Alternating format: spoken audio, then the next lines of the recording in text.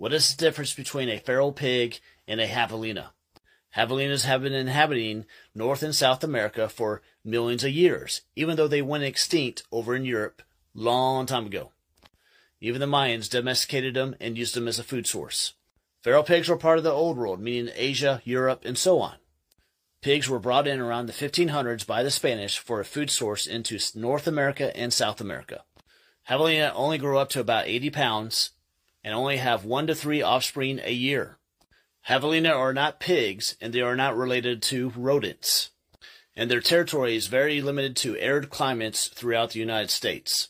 Feral pigs get up to about 400 pounds in some cases. Their reproduction rate is up to 10 times more than javelinas, and they're literally taking over the country.